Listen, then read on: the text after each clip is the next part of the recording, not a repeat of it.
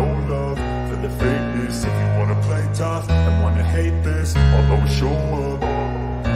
I don't ever slow up, no I don't take shit. I got no love for the fakeness. If you wanna play tough and wanna hate this, I'll always show up and make a statement. I don't ever slow up, no I don't take shit. I got no love for the fakeness. If you wanna play tough and wanna hate this, I'll always show up and make a statement. Everything I do so instinctive and so passionate. Every word I move so descriptive like an adjective. I got a vendetta against people who patented being negative when you should be getting after it.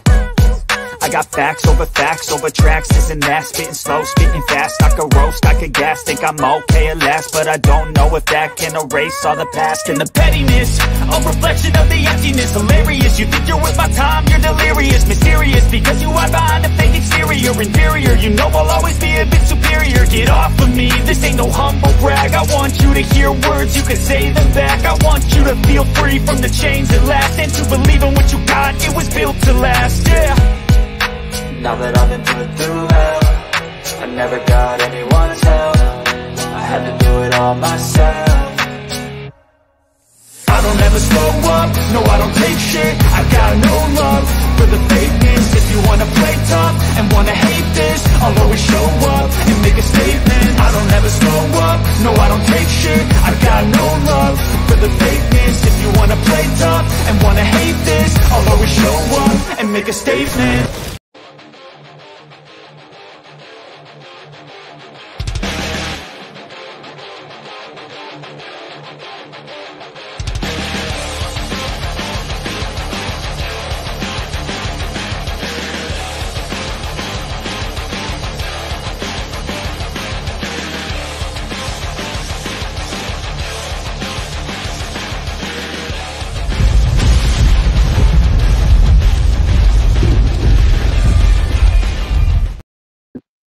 All right, guys, we're here. We're live. You're watching Buster Unmasked, and you know the drill.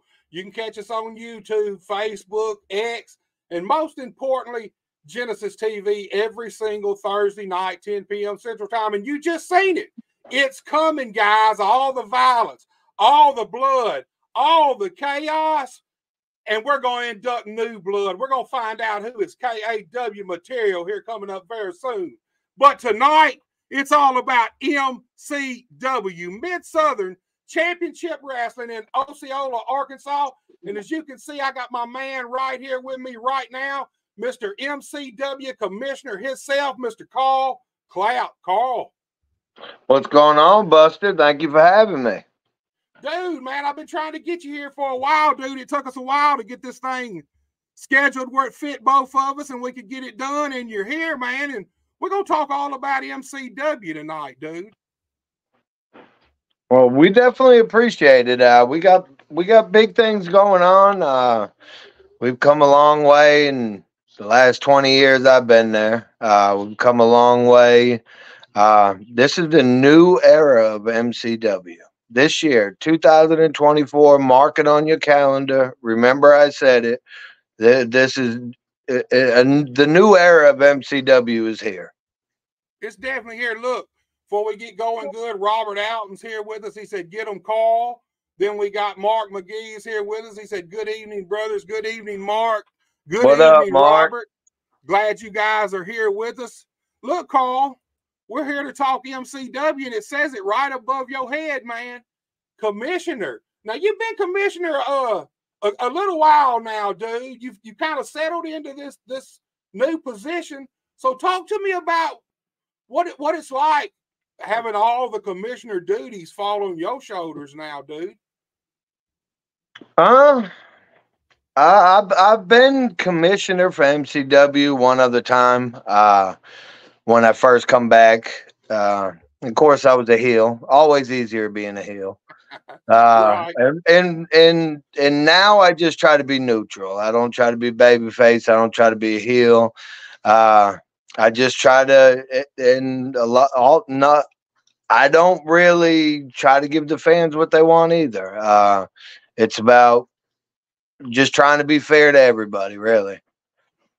Man, let me ask you this. How do you manage that? Because like I had Harry on about probably 5 or 6 months ago. Then I had David on after that, a couple months after that. And these two guys are back to going at it tooth and nail again. And you're kind of now, you're the brother caught in the middle. You got to be the voice of reason. So talk to me about how it is dealing with Harry on one side, David on the other, both of them in your ear, and you right in the middle, man, having to hear both of them at the same time. Talk to me about how you manage that, dude.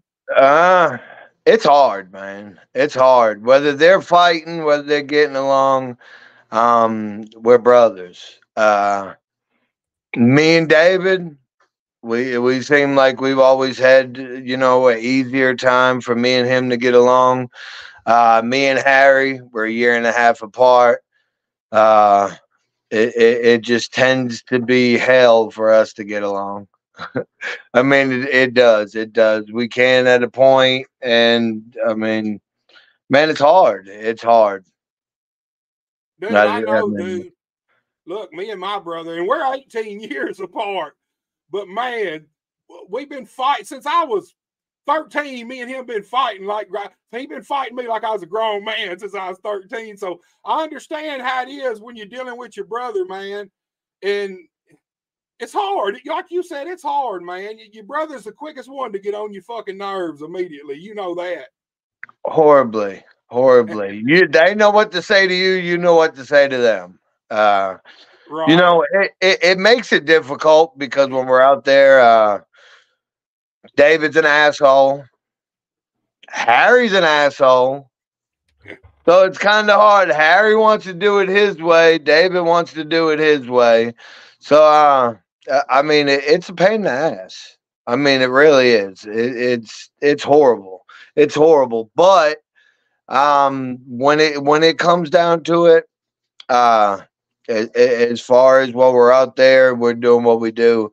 Behind the scenes, we just even then it's hard. If you've seen some of our chats, Buster, you'd be like, "Holy shit!" They're bad. I mean, even behind the scenes. I mean, one day we're "fuck you," you're an asshole. The next day it's the other one. Even behind the scenes, it's hard. It's hard when you're brothers.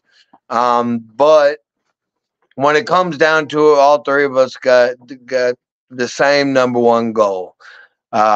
We're living our dream. Not many people can do that. We all three of us we grew up north back when we were growing up. WWE, WCW, stuff like that. You could see them shows, but as far as independent shows, they didn't really have them when we were growing up north. They didn't have them.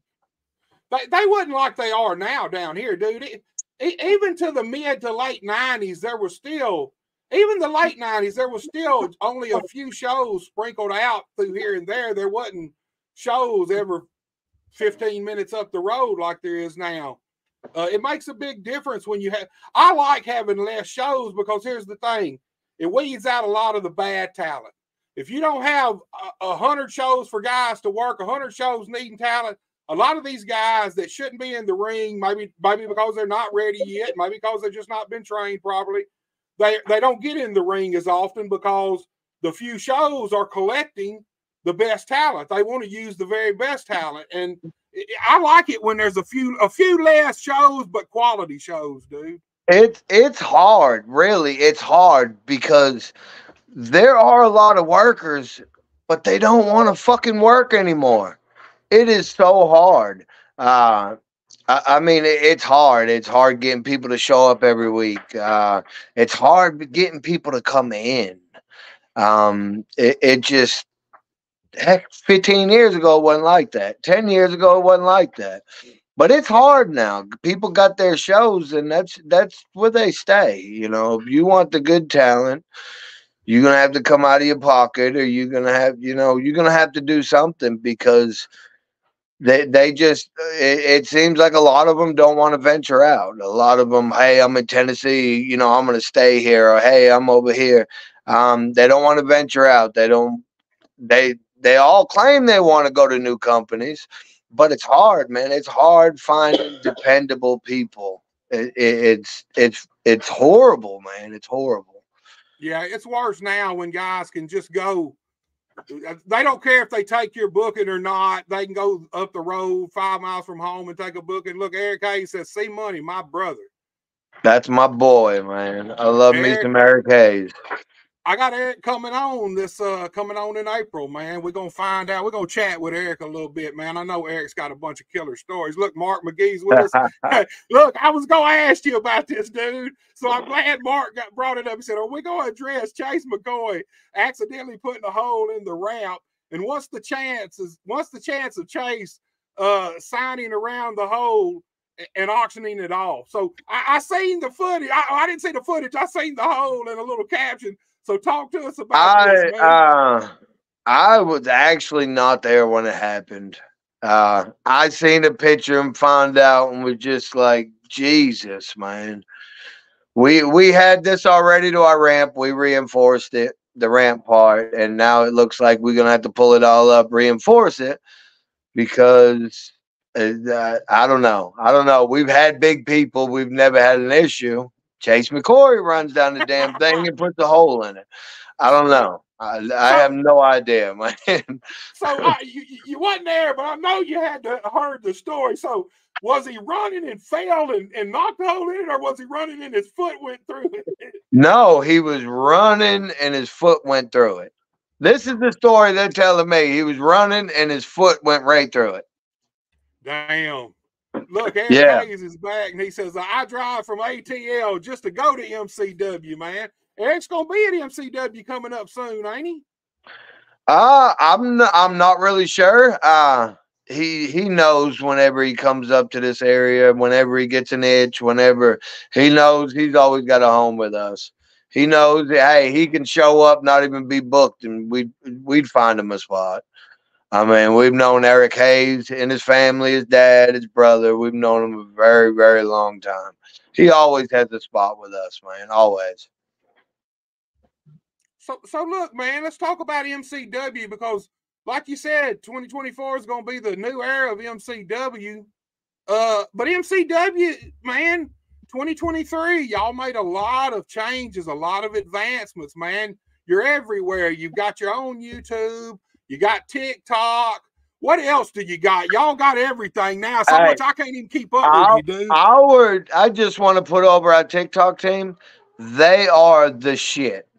Dude, no word of a lie. We have at least 10,000 people that watch our lives on Fridays. That's crazy, dude. That's we can show you screenshots, man. At least 10,000 people throughout the night view our lives. Man, it's blown up. It's gotten crazy. We also got a billboard. We also got one of our, I would say, friends, but he's not our friend. He's our family. We also got Derek King that's been helping out. Been helping out with the booking and and stuff like that, which you could probably tell with some of the talent that's been coming in there, out of Memphis. Yeah, he's been helping. So we're really trying to do something with it. We want to get radio. Want to have a commercial made. We just got to work out some kinks and work out some stuff before we just go head first into everything. We don't want to be like Johnny Dotson, go head first and end up belly up. Just saying. So we're going to start out. It's going to be one of them kind of days. So look, even if he ain't watching, before we get off over here, oh yeah, he going to be hurt that shit, man. He going to be all over you, dude. He can kiss my ass. Hey, he blocked me. He blocked me on Facebook. The biggest mouth in the Mid-South, and he fucking blocked me. I love it. Damn. I love it. Getting heated, man. But y'all do, man.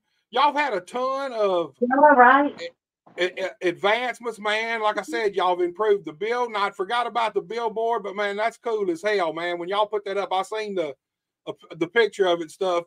That's freaking awesome, dude. Like I said, you got a And YouTube channel. it's been working. We've been packing the house, man. It's been working the last month. Ever since we got the billboard up, and we've been doing some different stuff as far as booking and, you know, stuff like that and everything else, man. It's working.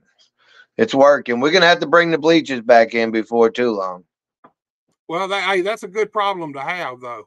Yeah, That's the kind of that's we've had record breaking crowds since my brothers took it over and everything else here recently. We've had bigger crowds than we've had in years, man.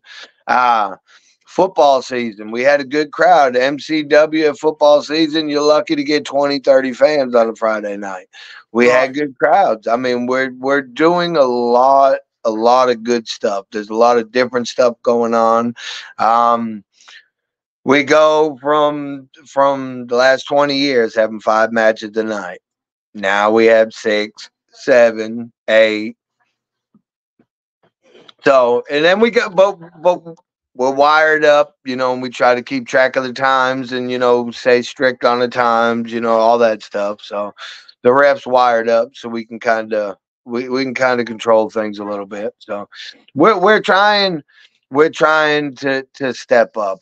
We want to find somebody. Hell, I don't know if your show can help. We want to find somebody on a production standpoint that can help our show progress. If there's anybody watching, anybody, you know anybody, tell them to message us. MCW, message us on Facebook. Either one of my brothers on Facebook. You know, we're wanting to step up production. We're wanting to really step things up this year. Man, like I said, y'all been going at it good, man. Like you got a YouTube channel every Saturday morning, Defiance on YouTube, right? Yep. What time? Believe it's 8. 8. Yeah, so, believe so. But we always got our it's always shared on the MCW page. So if you don't see it, then you can always find it on there. Our announcer Cornbread, it's actually what he does for a job. What he does for us in Defiance and stuff, it's actually a part of his job. So we're trying some different things, man. We're trying to get our production up. We're trying to, you know, go up a level. Yeah, y'all got a bunch of different moving parts. Sometimes I don't see how y'all keep up with all that shit y'all got going on at once, but it goes back to the MCW team and the family, man. Like you said, even when you ain't seeing eye to eye, the one thing y'all all agree on is trying to make MCW a success. And, you know, that's all part of it, dude. Look, Mark McGee's with it. He said, if they ban TikTok like they're trying to, well, where will y'all push the MCW product that's on there now? Where will you push your product if you can't push it on TikTok? I don't really see them doing that. Especially, you know, TikTok's blown up. I mean, you know, when you get into stuff like that, you're talking about big money, and big money runs everything. So I don't see it happening. I don't know, man. I honestly don't know. We'll have to step our YouTube up. We got Defiance, but we'll have to, our other YouTube channel, we'll have to step it up. Talked about maybe doing an MCW podcast, just an MCW podcast or something. There ain't no telling, man. I mean, anything we have to do, we'll do it. I mean, there's plenty of us. We always got shows going on. Harry's always booking us for shows. And then a couple of weeks before the show being like, hey, I don't have a flyer for this show. It's like, fuck, man. What you should have said, reminded me a month ago. So it's hard. It's hard, and sometimes that causes arguments too. But it's hard. We always have a lot of shit going on. Like Marktree, every time we go there, it's a better and better crowd. So we couldn't just go in there and then expect it to be a huge crowd, but we're building it up. We're working on it, and think we're gonna stick in Marktree. We got several dates already set up for Marktree. Where we haven't announced them yet, but yeah, yeah. But as far as the TikTok, I don't know. We're gonna hate it because our TikTok is blowed up, man. It really has. And you can watch I our actually show live every Friday. on TikTok. Yes, How we do you go put? live every Friday. So can you? All right, I just got on TikTok here about a month ago, and I only put whatever reels and shorts on it, whatever. But it'll only let me put like up to 10 minutes. What if you go live? Do you get a longer No, time? you got to earn all that stuff. Like Damon and Amber, my nephew and his wife, my niece. They do that. You had to earn it. You had to earn to be able to go live. You had to earn to be able to do the backstage stuff. He had to produce so many flyers and reels and stuff, so many per day to earn all this stuff. So Right. it's like when we were first on it, we could only do reels and stuff like that. We couldn't go live. But the more we built up our crowd and the more reels and pictures and videos and all this stuff you put on there, the more you earn. I actually like TikTok now. Snapchat. I got a Snapchat, but I can't figure that motherfucker out for shit, dude. I don't even. I might as well delete it because I don't really do nothing with it. I had one to communicate with my kids, and then I'm not on friends on Snapchat with any of them, so it sits there. Dude, that's the I'm reason getting me. ready to start. Getting ready to start up Instagram for MCW. It See, had difficulties here when I tried it, but I'm getting ready to start one up an Instagram for MCW. So that's also a place that they can go live from and stuff like that too.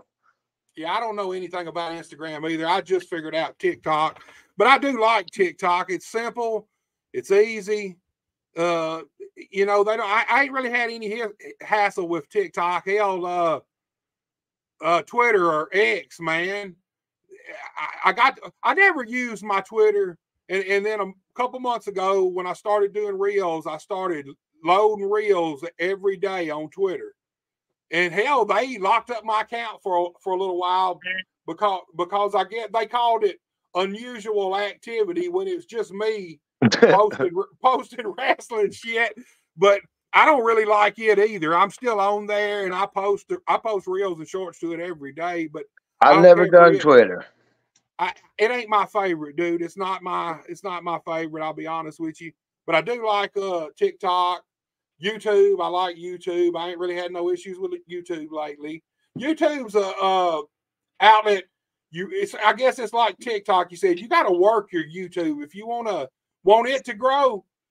Unless you're just lucky and you're one of them people that put something on that immediately a million people want to subscribe to you for. I'm not that lucky. You got to work your ass off at YouTube. Hey, you got to work your ass off on any social media these days, man. There's so much wrestling. There's so many podcasts. There's so much of it that you have to you have to work your ass off. You got to give them something all the time to see. You got to like, man, we're constantly working on flyers and all this shit for Facebook, for TikTok, we're always having to work on something. Always. Right, We even right. went back. We even went in the dressing room and started painting the back dressing room. It's white now. We cleaned out all the shit, all the pictures, all that stuff. We painted Damn. up the dressing room, everything else. Clean it up a little bit. It was just dungy with the paneling, and it's the same paneling that's been It's in there fucking 30 years. it's been the same since it was built. So hell, I'm gonna have to come just check out the dressing room now, man. It You looks know, a lot cleaner, man. It's white. that's crazy. You know, White ain't gonna never make it in a wrestling dressing room, man. No, but we just wanted to brighten it up. If we got to throw another coat on the some bitch, then we'll throw another coat on it. But just to brighten it up, it was brown, dungy, just Right. nasty. We wanted, add some white, brighten it up. It looks way better. You walk back there, you're like, holy shit. Hell, you ought to start giving each boy each one of your talents a marker and let them autograph the walls. Well, see, what we're gonna do is we're gonna we take gimmick pictures of everybody anyways, but what we're gonna do is we're gonna make 8x10s. Do 8x10 pictures. And 8x10 pictures of any wrestler that comes in there doing 8x10, have them autograph it, and we're gonna hang them on the wall. So, cool. So if somebody comes into MCW, we'll take a picture of them. We'll make a picture and we'll put it on the wall and fill up the dressing room with a bunch of wrestlers that come in and out of there. You never know who will make it. You know, you never know. Right. Some of these guys, 10 years down the road, they wrestling on the big stage. And we're like, we got his picture when he first started. That's right, man. Cool shit, man. Just like a little deal in the back. People can go and look through and see the workers that've been there, that wrestle there, et cetera, Right. Look, Eric Hayes says, I want to call out the hardcore homo at MCW. And we're going to talk about right here in a little bit, man. Y'all crowned not just crowned, you crowned the first ever hardcore champion, but it's a brand new championship too that was in the Quest for Gold tournament this year. Talk to me about this new hardcore title since Eric's talking about the hardcore homo. Let's talk about this hardcore championship a little bit there, Carl. MCW, like, we have not had a hardcore title. You see it in death matches, stuff like that, but most companies they veer away from that hardcore stuff nowadays. If you notice, like, I don't know too many companies around here that actually have a hardcore title. I don't either no more. And it was just like everything else, just something new, something, to step it up, something exciting, Hey, whether we like it or not, being hit in the head with a fucking chair or not, the fans like that. Right. They like it when you go out there and you're slammed in thumbtacks, because they're like, holy shit, man, that hurts. That's fucking real, Like, right. Like when you go out there and you watch a hardcore match, it like, you could watch a match before that, be like, oh, this shit's fake. That hardcore match comes on, and granted, they have to fucking be good at what they're doing anyways. But a hardcore match go on, you're getting hit in the head with a steel chair, and you're being slammed in thumbtacks, and people see them sticking in your elbows, the back of your head. It creates a new experience. It's people want to see, people come to wrestling, they like the entertainment, but people come to wrestling because they want to see somebody beat the shit out of somebody else. Right. I mean, that's what it is. It's violence. Entertainment, but it's violence. What better way to give some of these people what they want than introducing a hardcore title again? Right, I'm with you. Look, Eric says you got to have 1,000 followers on TikTok before you can go live. Damn, I'm a long way from that. I got like 89. Yeah. Man, I don't even know what I got. I just learned, like 2 weeks ago, how to repost or reshare a damn video, man, a reel. I just learned it like last week, man. I'm like, fuck, how do you do this? Dude, I get my kids to show me. That's the quickest way to get it done and to learn how. They can do all that shit. Look, Mark McGee's back. He said, I'll definitely be following y'all on Instagram as soon as the page is up. He's back again. He says, I don't know how or who to contact. It would be cool seeing MCW on Pluto TV. That's another thing. I was trying to get the ball rolling on that, to get it on Roku TV. There was a company... When I was Googling the hell out of shit, Google's the best thing sometimes, but sometimes it's the fucking worst. Right. Googling it, and I reached out to a company that's what they do. You pay them. They, with a wrestling show, they were probably like, no, I'm staying away from that. I couldn't get them to respond. I couldn't get them. I looked up some stuff, and man, there's just so much shit on whatever it was that I pulled up. There was just pages and pages and pages of shit, and you had to put your bank info in that and all that. I'm like, I don't know much about it. at this point, but I'm not just gonna be like, all right, here's my bank info. Right. Um, Right. we would love to. I've been trying to figure out a way to get it on Roku TV. I've been trying. Like I said, we're a small company. Me and my brothers. We weren't born down here. We weren't born into a wrestling family. We weren't, none of that. So everything that we do, we're learning. I mean, we're learning this. We never ran a company. My brothers never ran a company. So we're learning all this stuff. Would love to get it on Roku, Pluto. Would love to get it on TV. Absolutely. I've tried to figure it out. I've tried, but I don't know what avenues to take. That's again, somebody care to help me out? My name's Carl Clapp. Message me on Facebook. I would love some help. So are you looking to just get the MCW product on the streaming network on like Pluto, or are you wanting to start your own, looking into trying maybe starting your own streaming network? We I don't care that if it's on another streaming network. We just like we were talking. You've been there. We've got we want to put our weekly show on there, but we have so many fucking tapes of the last, like when Moondog owned it and everybody was coming through there. We have so many of these tapes that we would like to be able to put some of these matches on there. Oh, look at the Moondogs here. Look at this. There's a lot of great talent. When I first moved down here, the Moondog owned it. When I first moved down here, it was a packed fucking house. It was an exciting show that everybody could work. I mean, Ron McClarty, them Cowboy, Lightning. I mean, Seth Knight was there. Fucking dickweed, but he could work. My brothers. I mean, it was a hell of a show, man. And we got all these tapes where it used to be, it used to be recorded every week. And we have all these tapes. You got a literal lifetime of fucking tapes, man. There's no shit. You could do like I used to do. You could take them tapes and break them down match for match, and you guys would never run out of content to put on YouTube or whatever. No. If you did it like that, dude. Even if you did whole shows, you could probably go for years and years, never missing a week with a brand new whole show every week. But I think it'd be smarter to break it up because you're gonna get more views when it broke up. Yeah, but we definitely would love to get it on something, man. I mean, would love it.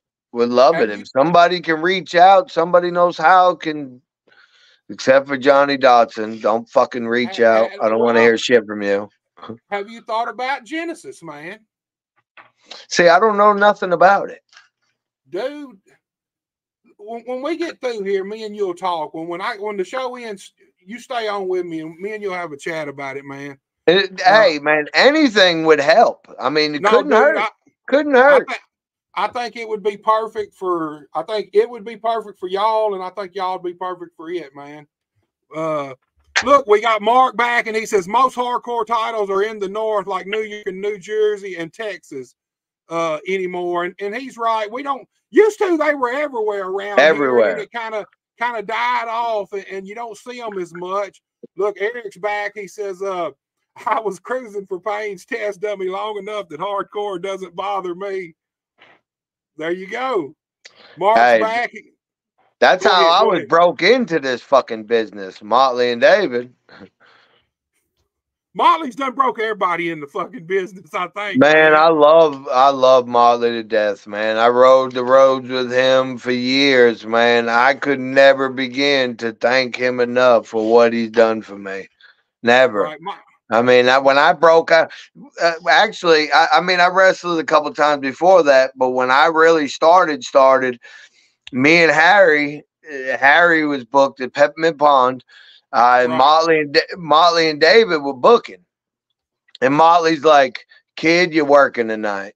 you're starting tonight. I looked at him. I was like, what? He's like, you fucking working. I was like, he's like, seriously, you're wrestling. I was like, all right, cool, man. I was so fucking nervous. And I used to do like at the hay barn, used to do shooting star presses off a bale of hay and all that shit. And I went to do it at the Peppermint Pond, and Ron Rage. It was Ron Rage. It was Motley, my brother David, and like some other guys, some other big ass guy. I went to do the shooting star press off the top rope to the outside of the ring. And dude, I didn't spin it all the way. They caught me, but yeah, it was horrible. It was pretty much my first match. And I was like, fuck it, I'm going to do it. And I never got my footing right when I went to jump off, and I fucked up. And they call it the crappy flap. That's what they always called it, man. Motley, Ron, all of them, man. They were like, yeah. But that's where I learned a lot of my shit. Motley and my two brothers. Yeah, Motley, I don't think Motley, I know Motley don't get the credit he deserves around here for all the guys he's helped and all the guys he's trained or kind of tuck under his wing, man. It's ridiculous, man. But look, Mark's back, and he said, too bad it wouldn't be cost effective putting out DVDs, matches of the past shows, and putting them on sale. Look, here's the thing. It ain't something that, I don't think that you could sell them on a mass market, but I do believe, like if y'all made a season volume of MCW as collector's items, things, DVDs, I believe that y'all could sell enough of them right there at the home base to make your money. I do, dude. Because here's the thing. I'm old school. Everything now is digital. But if I buy something, I want something I can hold in my motherfucking hand, Carl. I don't want no shit in the. I don't like shit in the air that's just invisible. Look, I don't like money nowadays because it's all in numbers on a computer. You don't really hold it in your hand no more. I don't like my money to be invisible. I used to be one of them guys that have to be sitting waiting for somebody to use the debit card scan. I'm like, nobody fucking carries cash anymore.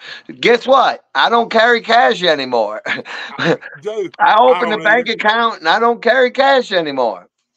I carry just enough cash. I carry just enough cash in my pocket in case I need a little cash, and that's about it. And I never need cash. But I don't like shit I can't hold, man. Look, for Christmas, we got my son a PlayStation 5.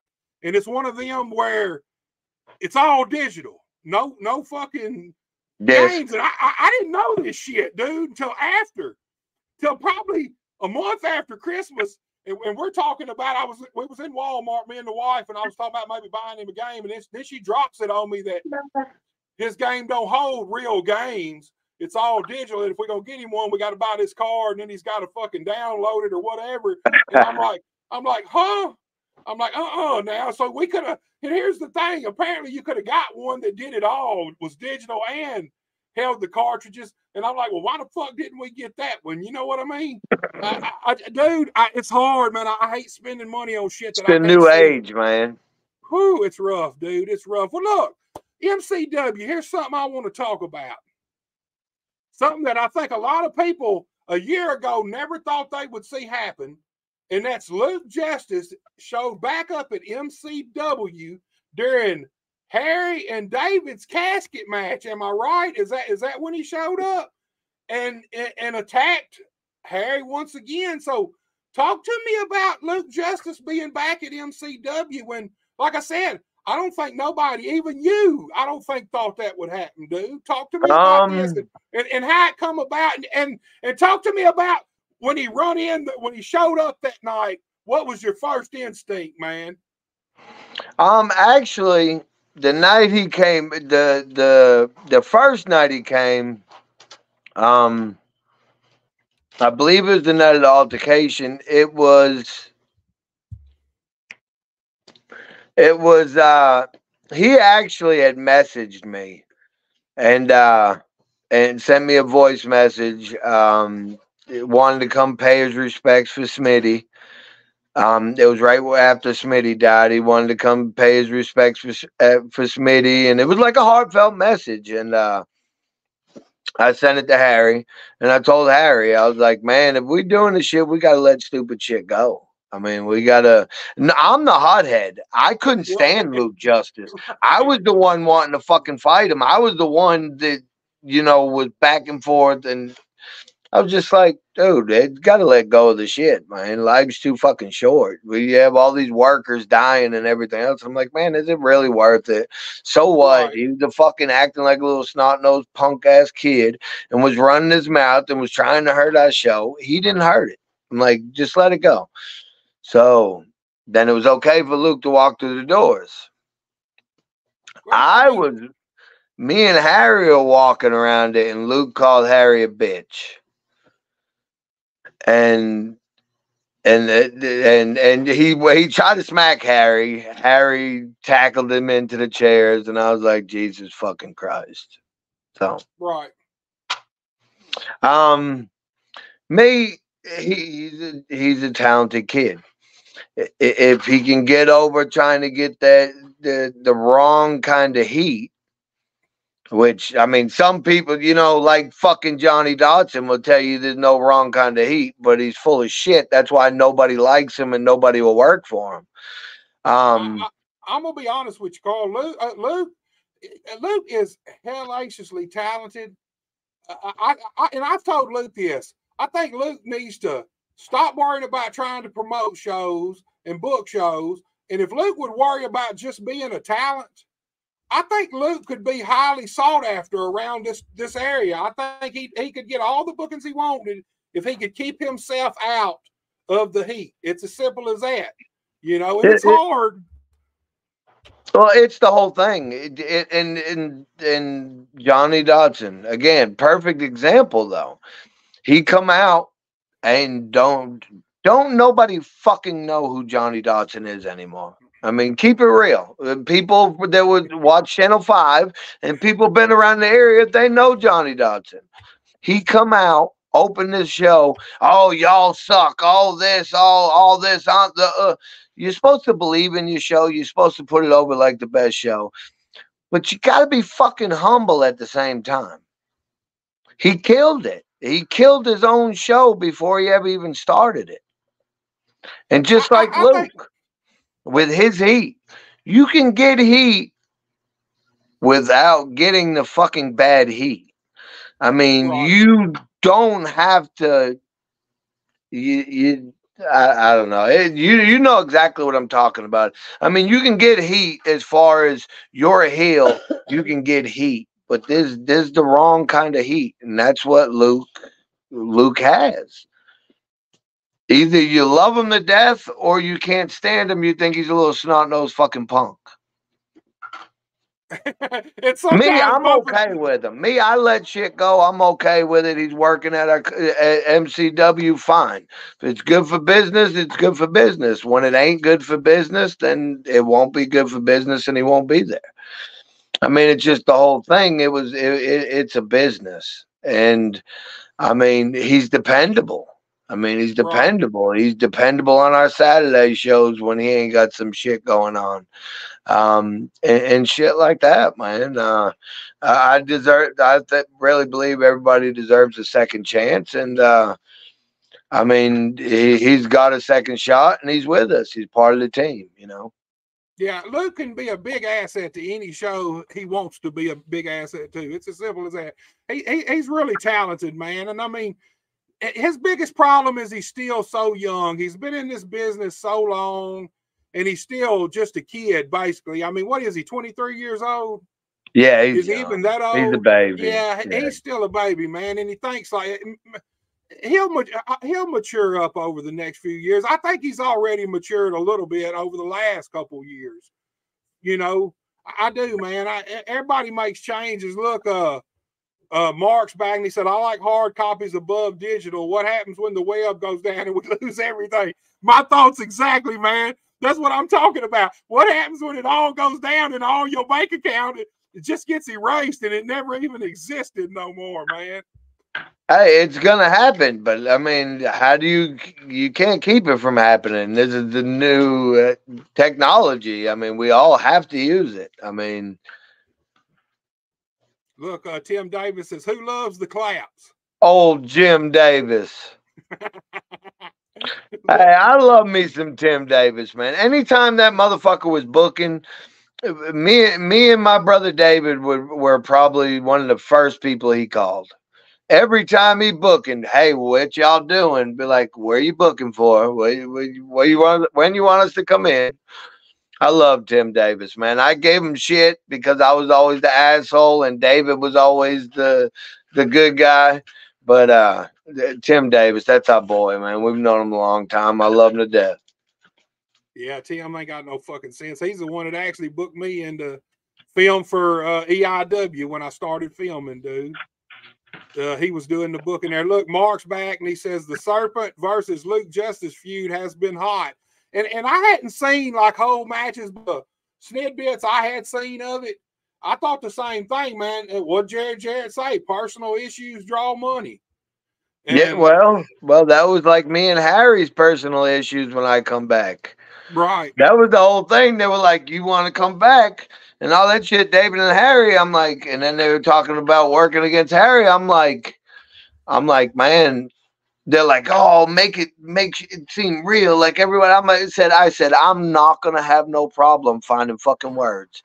I'm not gonna have no problem finding shit to dog your ass out about. Right. And me and Harry's feud went on for months. I beat the shit out of him with a belt week after week after week after week after week. But that was after my hip surgery too. A year after my hip surgery, we had a steel cage match. Damn, man, wrestling and family feuds, man, they kind of go together, don't they? They kind of synonymous with each other. There's nothing better. There's nothing better than a real feud outside of wrestling becoming part of the show. There's nothing better, because if you're fighting with somebody, you have bad words for them. You think they did you wrong. They think you did them wrong. It makes for good entertainment. And then the matches are even better because I was so pissed and I really beat his ass. I really did. And I probably wouldn't have done it as bad if I wasn't pissed at him. You know what I'm saying? When you're mad, you're just like, yeah, all right, let's fuck each other up. Let's lay it in there. Let's, you know, I year after my hip surgery, and I think I took 5-6 bumps off the top rope and then took a sunset flip power bomb off the top of the cage to finish the match. So it was some shit, man. So look, Eric's back, and he said, I had the same issues of being a young guy in the business forever. Eric, he's a guy who growed up in the business, so he's a perfect example of he probably understands Luke 100% because Eric's been around the business since he was born. Luke's been around the business since he was born. Look, Tim's back, and he said, I love you, my brother. I don't know if he's talking. I'm assuming he's talking to you because he don't love me all that much. Sometimes he loves me, sometimes he don't, Carl. Depends on what I'm just, hey, trust me, when he's having to book me and he's having to deal with me, he don't love me. You know, when we're cool, when we're not working together, of course he loves me. Because it was always like that. Sarge O'Reilly, that's another one. With UCW, we'd always go in there. David would be in there talking to him and shit. David would come out, bro. I'm like, what? He said, this is what he wants us to do. I'm like, no, fuck that shit. It don't make sense. Here comes me right in the office. Sarge, we're not fucking doing that shit, man. It makes no goddamn sense, man. We're not doing it. All right, whatever. Do what the fuck you want then. David would always do that, man, because David wasn't the confrontational one. David would get the deal, and then he'd bring it to me. Bro, he wants us to do this. That don't make no fucking sense, man. I'm like, hold on. Going at Sarge, no, fuck that shit. We ain't doing that, man. Hell no, we are not doing that. Well, it might help if David come to you with some enthusiasm, like it was some good shit. Hey, man, you gotta hear this, man. No, because I would tell David, fuck that. We're not doing that shit, bro. We're not doing that. No, hold on. Because the whole thing is people will book you and have you doing anything that they want you to do. They don't book you. They don't have you do shit necessarily for your team. When we were brought into UCW, Sarge always brought me and David in there, and me and 911. They always brought us in there to work with the newer talent, the trainees, and all that shit and everything else. They always had us come in to work with the new talent because we put them over like $1 million. We don't have these big fucking egos. We'll put them out there. We'll go. We've always been told, you give them too much. You give them too much. It's like, no, we didn't. It's our job to fucking put them over as the vets. It's our job to make them look like fucking superstars. So it was always like nobody ever looked out for us the way we did. So I had to be the asshole. I'm like, no, fuck that, bro. We ain't doing that shit. Well, I probably did it to Tim Davis a bunch of times too. That's the wrestling business. So at the end of the day, you got to protect who you are and your character and whatever you're standing in the business. Look, they used to want to flip. We quit at Osceola one night because they wanted me and Motley to wrestle each other. Dog and the Fonts did. And we were tag team all over KAW, had been for almost a year. And just out of nowhere, they wanted us to work each other. And we didn't leave, but we didn't do the match, man. And it just, sometimes you gotta look out for yourself. It's as simple as that, man. Well, at that same thing, UCW, Sarge had come to us one week, talk to David, wanted us not to be called the Devil's Rejects. Wanted us not to be called. There was some fans. They were churchgoers, going fans, and there was like 10 of them. And they said they wouldn't come back if we came out as the Devil's Rejects. I was like, no, fuck that, Sarge. I was like, hell no, we're not changing our name. We're not. And he's like, well, and you can't be called 666 no more. I said, again, Sarge, fuck you. We're not doing it. Not changing our name. We ain't letting some fans tell us what we can come out as. I said, it's not like we're coming out here sacrificing fucking goats and shit, man. It's a gimmick.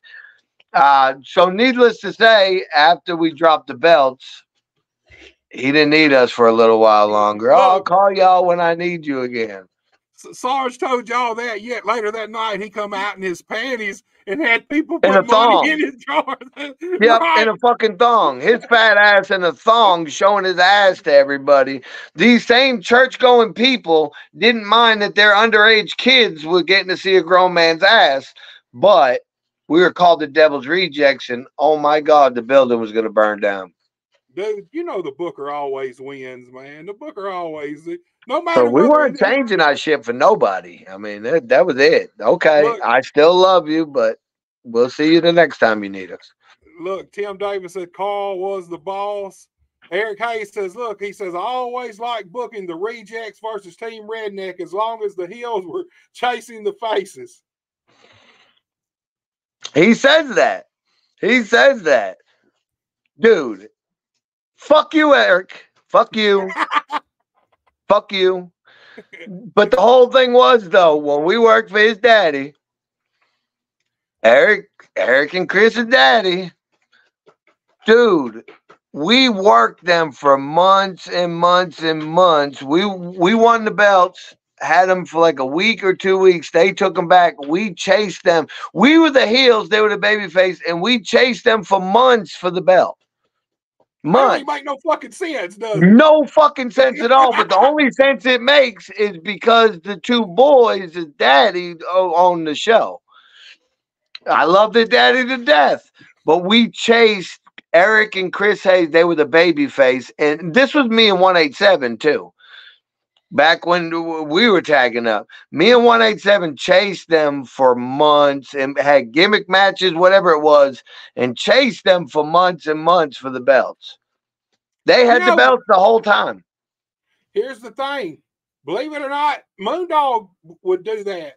Moondog would get the belts on a babyface, the Fonts, Lightning, Cowboy, somebody, Cowboy and Lightning as tag teams, and literally the heels would chase them belts, man. And somehow it always seemed to work out for him, man. People always came. But to me, it just didn't make no sense. There's no heat there. No heat there. There's no fucking heat there. I'm with you on that one. Look, Tim Davis says, I love you, Buster. Love you, Tim, man. You gonna buy me a meal, man, and then run out like you did on Titanic, man. You heard about that, right? Fuck Titanic. Damn. It's getting heat all the way around today. Well, look, Carl, I got a few graphics. I got 2 graphics. I got a graphic of the brand new hardcore champion. I'm going to pull it up and let's talk about this match. And I got a little snippet of footage so people can get an idea about what this hardcore division at MCW is about and what it's like to be part of it, dude. Let me get this here pulled up and we'll talk about this match coming up. And this match is this Friday night, right, Carl? Yes. Okay, we got the authentic Ray Ivy. He's the brand new MCW hardcore champion versus Zach Daniels. Now, Ray just won this belt. He won the quest for the gold, right? Yes. And he's the champion now, facing Zach Daniels. Look, we're going to talk about this match a little bit, Carl, but before we do, I got about 50 seconds of video. Let's look at it so people can kind of get an idea of what this hardcore division's about. The most experienced matches.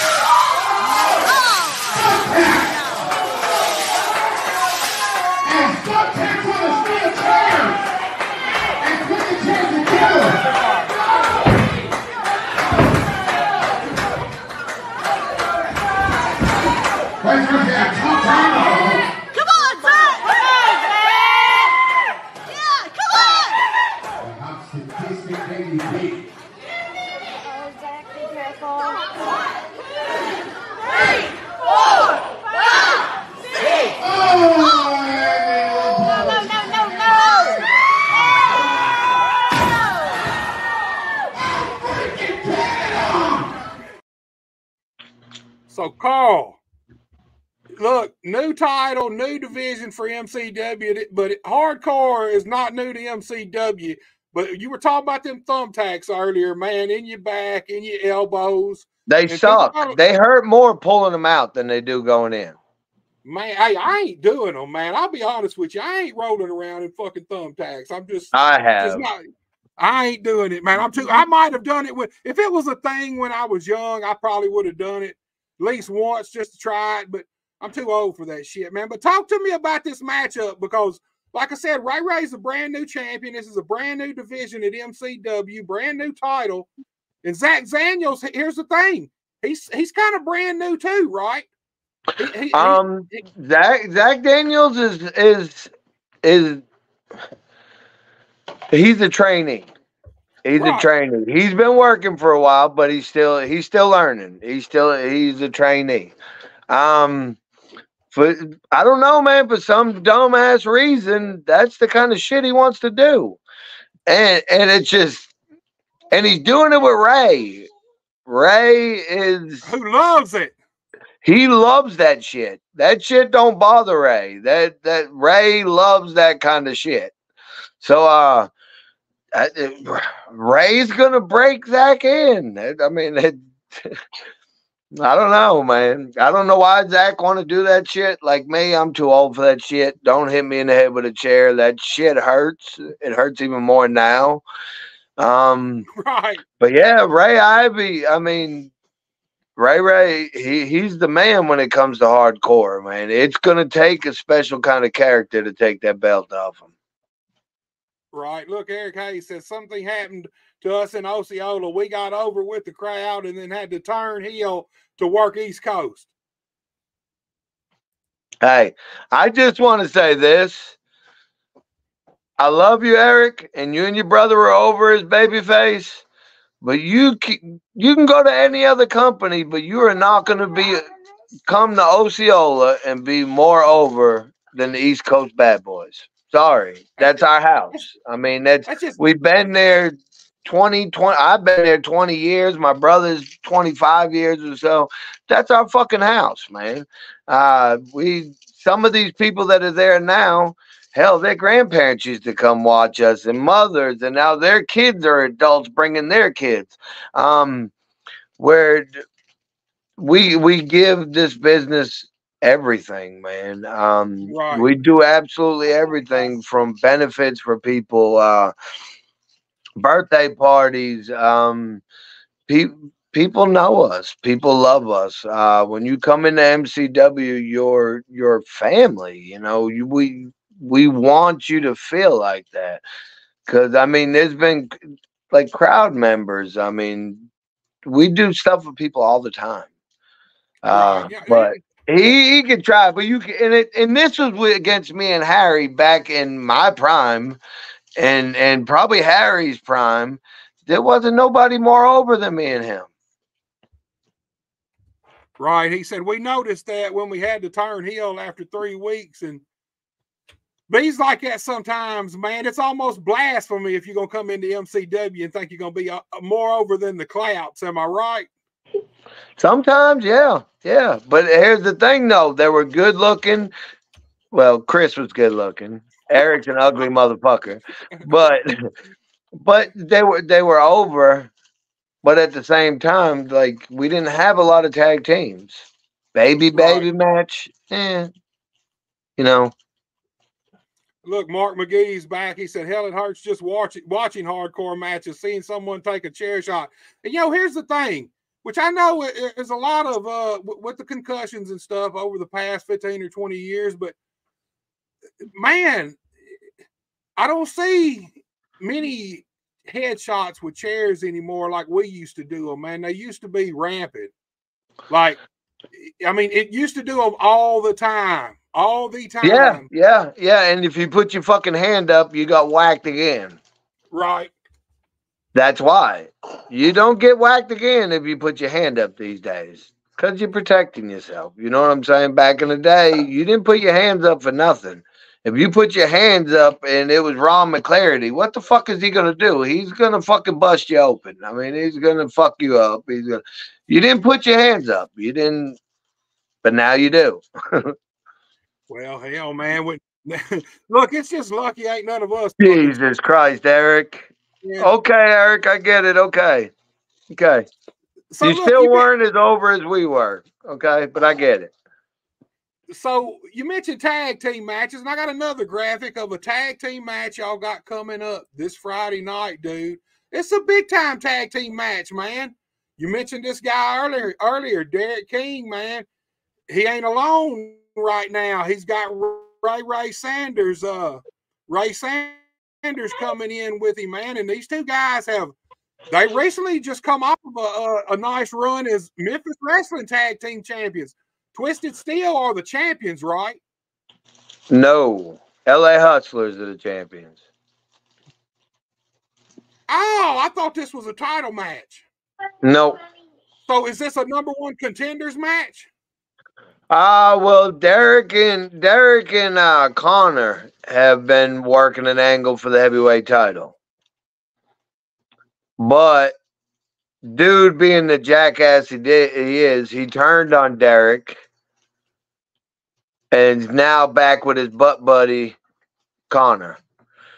And they've been doing dirty shit to Derek, so Derek brought in his partner.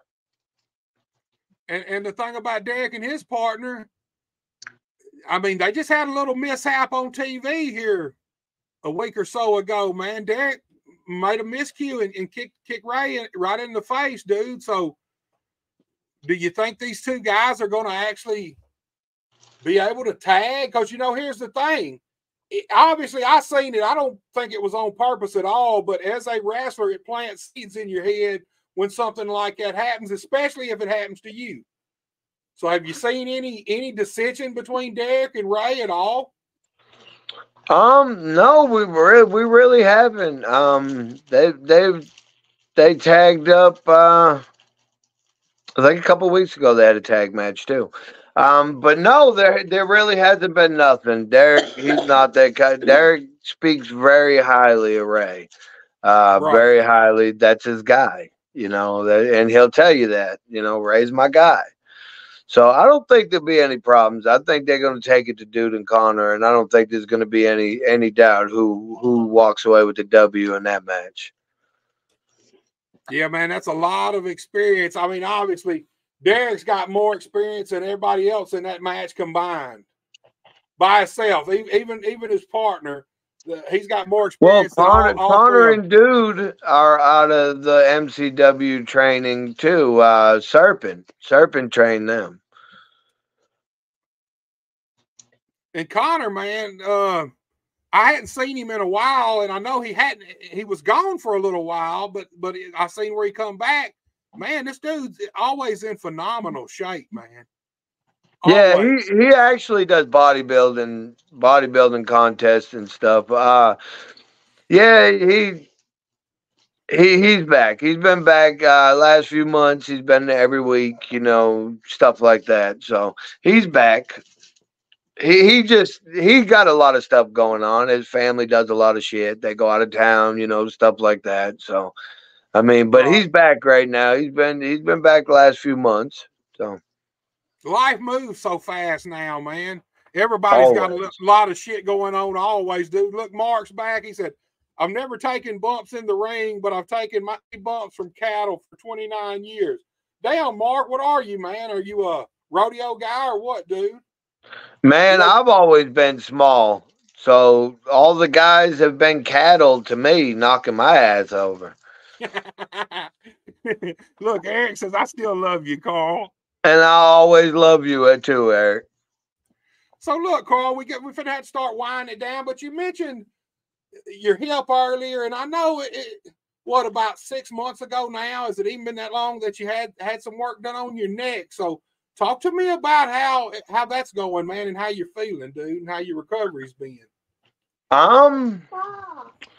Be honest with you, man. My recovery and shit, my healing was so easy. It was so easy, and that's no joke, man. It was so easy. I was up walking around the next day. I mean, walking around, I was eating food, not Jello pudding. I was eating real food, having the shit stuck in my throat because my throat was swelled up. But I was eating that shit, man. There was a couple times I was eating and it felt like it was lodged in my throat, and then everybody staring at me and stuff kind of started freaking me out. So I had to go in the bathroom and be like, "Y'all leave me alone for a second. Let me, But man, it was so easy. My surgery, I was dreading it, man. I was scared shitless. I was like, I seen my brothers have this surgery. Man, it wasn't shit. I went back to work 2.5 weeks after surgery. I was back to work. And I ain't done no physical therapy, nothing else. But honestly, it really been hard staying out of the ring. I was so scared of this surgery, and man, I was just like, yeah, fuck that. I know how I feel now. Days leading up to surgery, months leading up to surgery, every time I would take a bump, it was always in my head. It was always. I knew I was having surgery. I knew it, and it was always in my head. What if it's this time? What if it's this time? And I caught myself, kept on throwing my hands down, and my hands and elbows and shit were hitting before my back. And seen a couple videos where I was like, oh,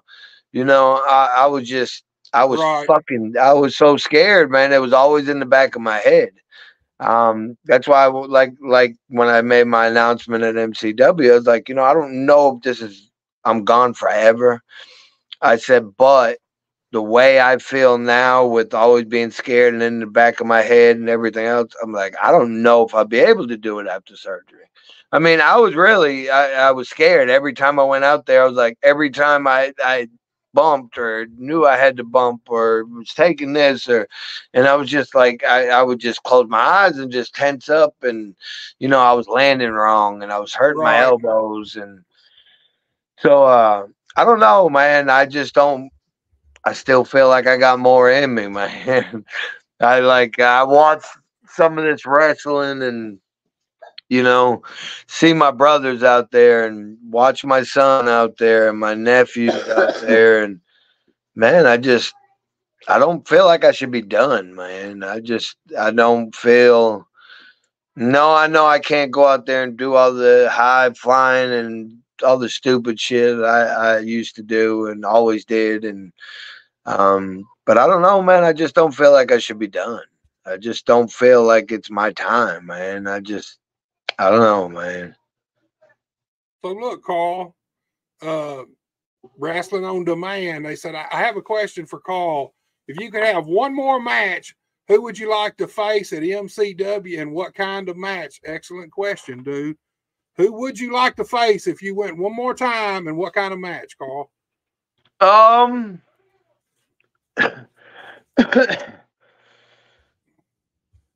You know, honestly, I've wrestled everybody, almost everybody at MCW.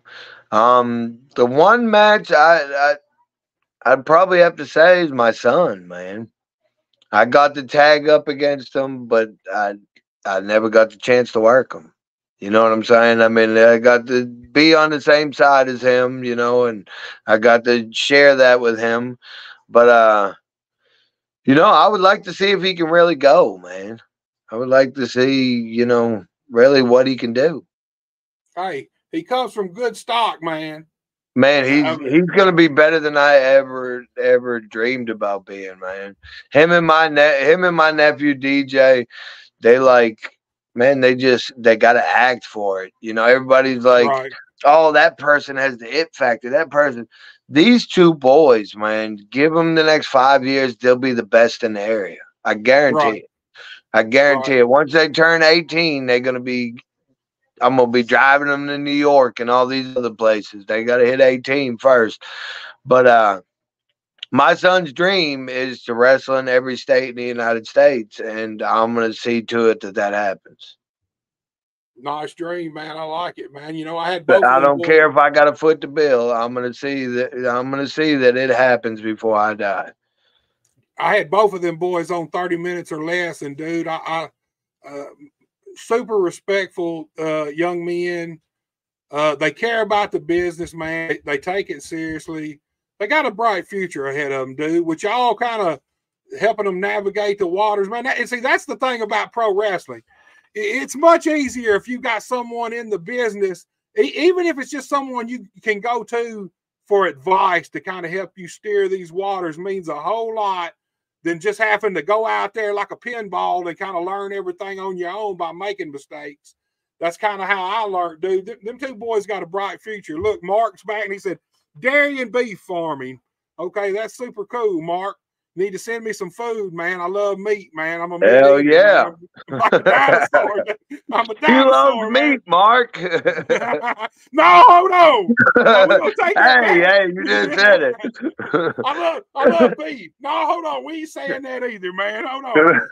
Just rewind all that, Mark. He loves to eat. I love to eat. There you go. I love to eat. Look, Mark says, second generation Claps really stepped up and are slaying it. Proud of them boys. Wrestling on Demand is back too. Let me get said all Wrestling on Demand says all Claps suck, but those two young guys will make it to the top. So what's up with that, man? I don't even know who this clown is. See, I don't either. But the funny thing is, though, it's always awesome when they use a different name. You know, so then they can, it's probably some drizzling shit, fucking 50-year-old man that couldn't wrestle or still wants to wrestle but can't wrestle. It's probably, hey, or my brother Harry could have slept with his old lady. You never know. Look, I was thinking, man, it might be Dots and I mean, you know, you man undercover. Oh, yeah. He's a clown. He got me blocked.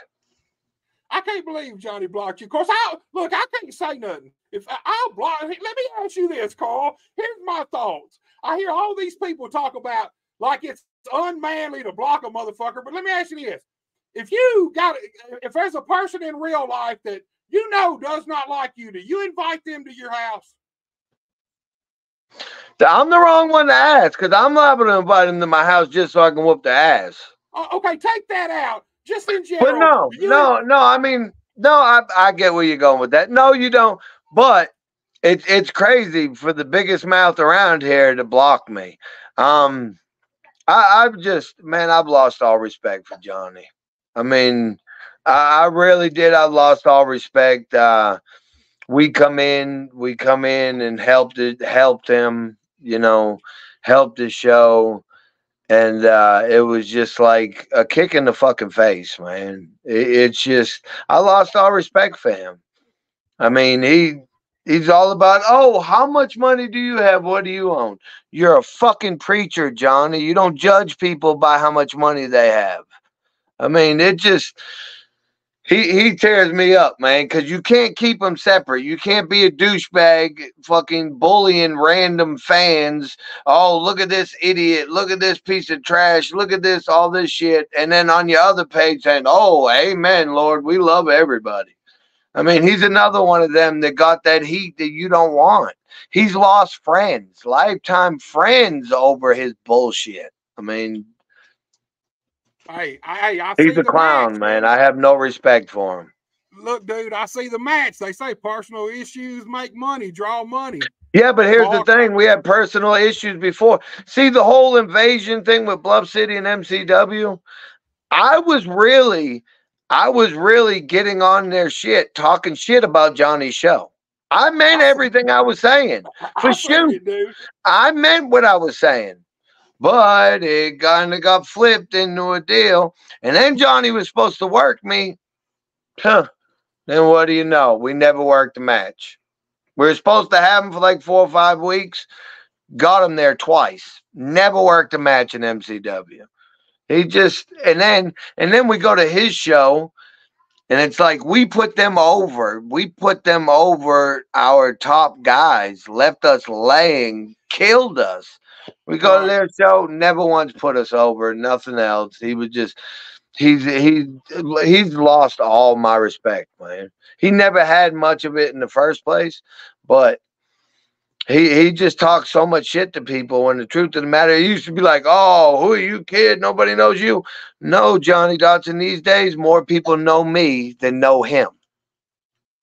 There it Because is. the last 20 years, he's been sitting on his ass getting fat. I've been out here running around the indies wrestling. Look, Carl, And now that's a fact. And I There you know go. Johnny will see this, and I don't give a shit. You can kiss my ass, Johnny. Damn.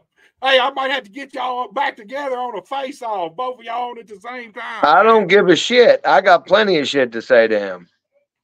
Look, might be the first head-to-head Big Buster matchup, man, face-to-face. I'll put the VS in between y'all.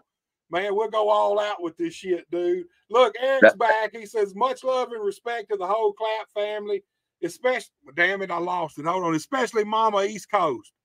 Wrestling on Demand is back. Says, Carl, you know me, nothing but love. Nothing but love. Carl, you know me? I don't fucking know you. I don't know who you are. So look, Mark's back. He said, I only had to block one wrestling worker after he found out I'm a distant cousin to Mad Dog the Butcher Rashawn and kept on hounding me to contact Butcher for autographs. Yeah, I can see that, dude. Now you're gonna have to block me because I'll make up fake profiles and shit. Look, Wrestling on Demand's back. Said, let's be real for a second. What is next for MCW and all the guys in the locker room? All I could say is nowhere but up. Nowhere but up, man. Like I said, man, we're trying to get bigger and bigger. You know, there's not many shows that run weekly shows, man, and we do. We're running weekly. We're running Saturday shows. So we're stepping up. I mean, we're the company, man. In my eyes, I strongly believe we're the company, man. You can get these other shows that run once a month. Yeah. You pack the house once a month, yes, but try to do that shit every week. I mean, it's hard to run a show every week. It's hard.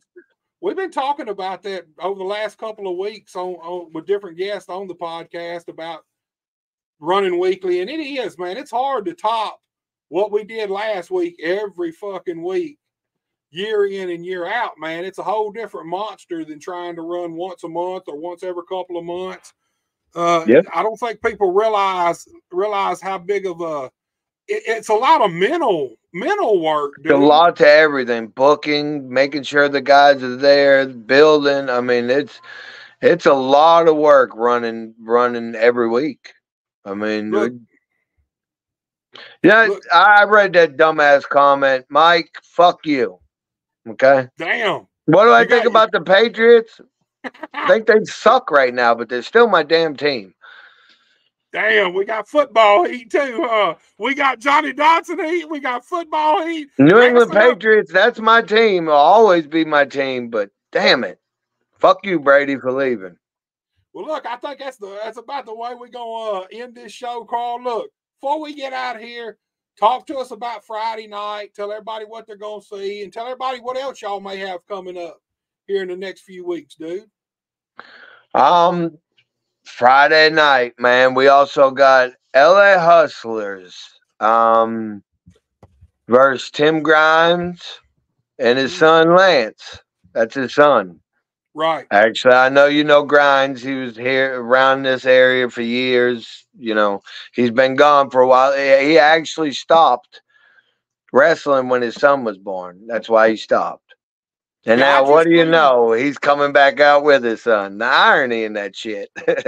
It's awesome, man. I seen him and his son. I seen his son about probably a year ago, maybe even a little more than that at EIW. He was wrestling there. He started wrestling there a little bit when Derek was up there. And man, Tim came back and was working there too, man. It's pretty cool, man. We're helping. We're trying to help them, man. They're going against the LA Hustlers. You got Ray and Zach Daniels, which should be a hell of a match. You got Derek King and Ray Sanders versus Twisted Steel. Be another good match. All four of them can go. I mean, all of them could go.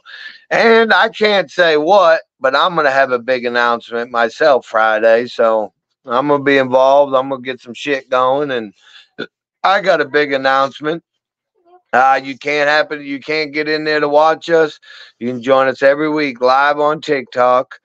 We got YouTube, MCW, The Legacy Continues. We got Facebook, Instagram coming your way soon. And maybe Roku TV if we can get shit figured out. We want to get it on TV where we got family and stuff all over the place. We want to get it on TV where people can turn on their TV on a set day and watch MCW. So might have to start our own channel first. Just put MCW stuff on there and then get some production up and, go from there. So we hopefully we'll be getting a commercial and stuff. Commercial set up and going and stuff like that. We going to be having somebody come in and record a commercial for us. So we're doing big things, man. Big things. Oh yeah, MCW, man. I have to say, look, when y'all first took over and the guys first moved to the old building. See, I was part owner when we moved to the old building. The old building is when me and Harry got into it. I helped remodel that whole building. That's when me and Harry got into it, and he fired me. Right, and that's still, I mean, obviously, brothers, man, shit don't never die all the way, man. I mean, trust me, I know, dude. It's not. We're not really. It's not. I mean, it is what it is. He's my brother. I love him. He's a fucking asshole, but I still love him. David, he's my brother. He's an asshole, but I still love him. That's the way we are. We're family. I mean, but we're still going to stick together and we're going to make this show the best we possibly can. So whether we argue, whether we fight, whatever, when it comes down to it, we're getting shit done and we're doing what's best for MCW and not ourselves. Yeah, y'all always do that. I got to admit that no matter what seems to be going on, y'all always come together for MCW, man. And that's what it's all about in the end, man. Families fight. No matter who you are, we all fight. But what makes you families, you come back together. Look, Mark McGee says all love from MCW's favorite New Yorker. Enjoy the show tonight, Mark. I appreciate you watching. Nothing but love to you, Mark. Yes, sir. I appreciate you interacting Just with us, what, dude. Buster? Just wait, man. I got a 12-year-old daughter, be 13 next month, but I told her she can't start training until she's 14. So We'll have, I'm the one. I got 2 boys, but I got 4 fucking daughters. So damn. I'm the one that's going to be putting some girls into this wrestling business. I got my daughter Carly wants to train. I told her she could start training when she's 14. And then my 9-year-old and my 5-year-old that diehard wrestling fans and say they're going to wrestle. So I'm going to have some Hey, girls in this business too before it's over with. the Clapp men, they've had a monopoly on it for a long time, man. It's time to bring them girls in there, dude. Put them in the ring. Yeah. She gets to start training when she's 14. She's like, Dad, why 14? I'm like, it's a lot on your body. You can wait until you're 14. I mean, It you is. can. It really is a lot. And see, that's something we've talked about it recently about putting kids in the ring. And that's something we've never really discussed is that it is rough on your body. And when your body's still in its formidable years of developing and forming and growing, I'm not so sure it is a good thing to be in there that young, dude, taking bumps and stuff because, I mean, it's rough. It's like not, you but said. at the same time, you condition your body. Well, that's what we talked about. Your body's kind of like a callus. Your body get used to damn near anything if you do it enough, Yeah. Carl, And a lot of our bodies are fucked up because we didn't listen. We try to do everything, every match, all that shit. And at least like with my son, my nephew, my daughters, whatever, at least we can be a part of that process. No, you're not doing this. No, you're not doing this. There's no need of you doing this. You know what I'm saying? So you can learn the right way of coming into it without killing your fucking bodies. Because me and my brothers, we thought we had to do every fucking move, every match. We had to go out there every match. We had to go balls to the wall, full force. And it was more along the lines that, psychology. I mean, with psychology, you don't have to do half that shit to put a match over. And that's something me and my brothers learned later on in our careers after our bodies were already beat up and banged up, So hopefully after it we was can too late. instill that and we can teach them that part of it so they don't have to do what we did. Right. Smarter, not harder, man. Yes. Smarter, not harder. Look, Mark's back. He says between now and 14, that's a good time to work on promo skills. There you go. And she's going to be going and hitting the gym with me too. So she's excited about that. So. Well, Carl, dude, as always, it's a blast, man. Anytime we get to talk, it's actually the first time we've done this in probably 6 or 7 months now, I would say. Yeah. I was on that 30 minutes or less one or something like that. The last one I was on or something. No, you was on this podcast, but hell, you and Rocker are probably the two that's running neck and neck for the most appearances, dude. Well, maybe me, you, and Johnny will have to do one. So I can tell him, he blocked me, so I can't talk shit to him anymore. I was on like every post, man, talking shit. You're a bully, Johnny. You're a bully, Johnny. Johnny, bullshit. You're a bully. He finally blocked me, man. Look, he blocked me. He blocked me after I told him he's a piece of shit.